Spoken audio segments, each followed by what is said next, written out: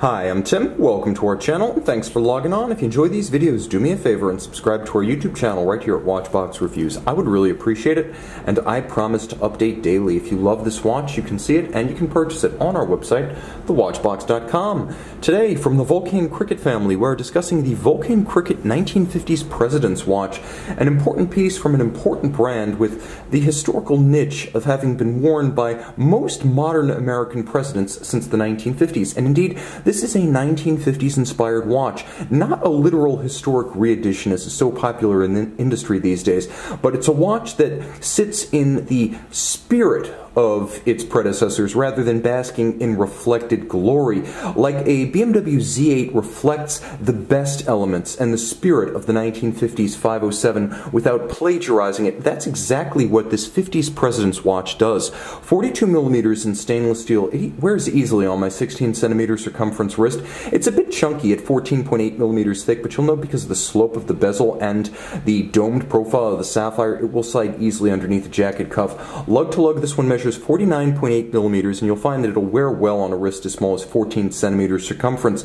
As I said, a modern watch. A 22 millimeter lug spacing is anything but vintage, but it gives the watch a contemporary planted stance on the wrist. Jumping in real close, you can see that there is a handsome bolstered semi-gloss black rectangular scale alligator leather strap, and you can see it is nicely bolstered. There's quite a bit of body there to match the swell of the lugs. There's also a curved spring bar that allows the lugs to be drilled relatively close to the case without pinning the strap against the case flank. You can see how the strap has a full range of motion to pull around a smaller wrist.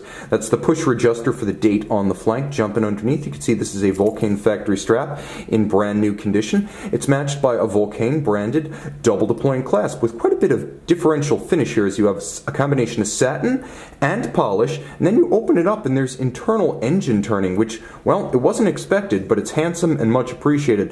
The twin triggers ensuring absolute security against accidental deployment, and this is anything but a default design right there.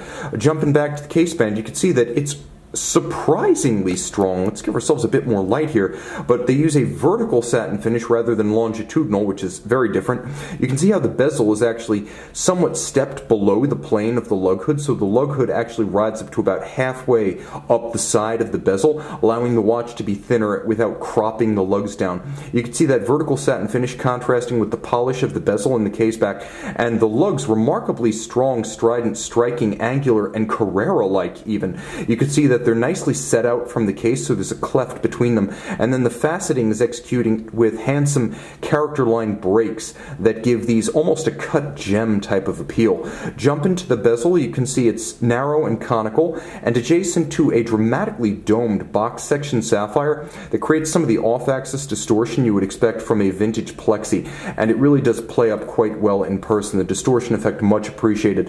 The dial, a metallic sunburst anthracite, so a sort of gray metallic, and it features Dauphine hands at center, which have a little bit of a crease down their center to improve legibility against the dark base. You can see applique tri-arabics 9, 12, and 3 with applique indices, and there's a handsomely stepped date aperture with black on white print for high contrast down at 6 o'clock. The dial is surprisingly deluxe, right down to the applique logo below the Vulcain marquee. And we're going to get a little bit closer because you're wondering about this watch's alarm, and I am going to set the alarm right now. There's a clutch at 2 o'clock. So rather than a JLC Memovox where you have one crown for winding and setting the alarm, another for winding and setting the time, well, here you have a clutch that allows the single crown to alternate between the two different functions. So you basically just look at the time. So it's about 9:19 right now, and I'm going to approximate that. Make sure I get it.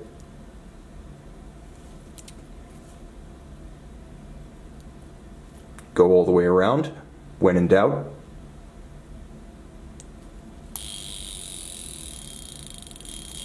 Now, as you can see, I'm in setting and winding mode, so I can wind the darn thing, and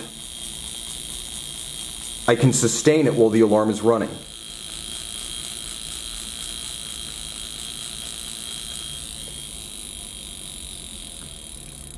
I think you've gotten the point. The basic architecture is somewhat archaic, and you can see, because of the way the alarm sets, only in one direction,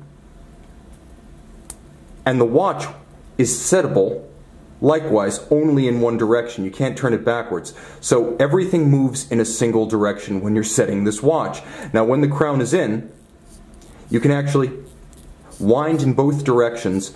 One mainspring barrel for the alarm, the other for the watch. So you wind in both directions with one crown. Now, turning it all over, you can see the caliber, and while historic Vulcain watches would not have featured a display caseback, this is a contemporary timepiece. The case enabling the watch to attain 50 meters water resistance, sufficient for a dress watch. You can see there's a large bridge-style Vulcain logo over the base caliber, which is a Vulcain V21 automatic winding with unidirectional action and modern ceramic rotor bearings, so very efficient and low maintenance. 42-hour power reserve. It beats away at a vintage-inspired, and one must say, in this case, not so much vintage-inspired as a truly inherited 18,000 vibration per hour beat rate, because this is a watch with a much older caliber architecture. It does feature a full balance bridge for stability, 36 jewels. It is a rather deep and handsome movement, though you can't quite see all of it because of the winding bridge as well as the caseback embellishment. It is a good looking caliber, mechanically finished but handsome and nicely styled with the twin mainspring barrels. It is a reliable tank tough tractor movement for this historically significant, intriguing, and quite rare alarm watch. Jaeger-lecoultre Memovox timepieces are quite literally a dime a dozen by rarity standards. They're everywhere. We never have more than about 12, 13, 14, even 15 in stock. Vulcain, by comparison, that's an exclusive club, one that happens to include a few notable US presidents. See this one and join the club on the Watchbox.